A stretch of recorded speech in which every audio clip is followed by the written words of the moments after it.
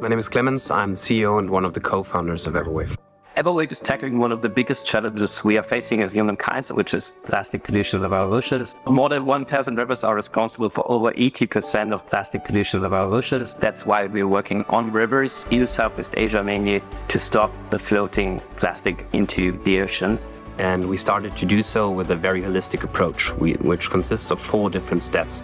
Detection of waste in waterways all around the world, collection of waste through our technologies, its recycling and building waste management structures, and of course we want to inspire people to change their behavior in terms of consumption.